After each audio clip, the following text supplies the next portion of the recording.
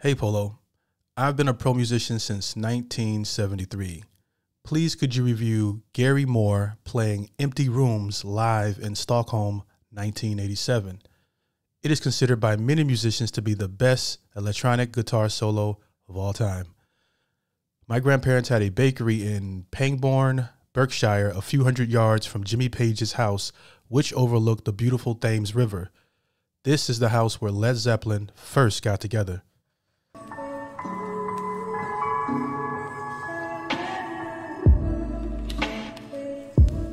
All right, while I'm in no position to judge what's the greatest guitar solo of all time, of course, at the end of the day, it's subjective, okay? But if there's a lot of people, especially if it's prominent names that are considered to be the top of their class, all kind of like saying, you know, this is one of them, if not the one, then it's going to be a fun listen. I don't really know what I'm getting into today. Just going to press play on this one. Let's get into it. Do me a big favor and like the video if you like the video. Let's go.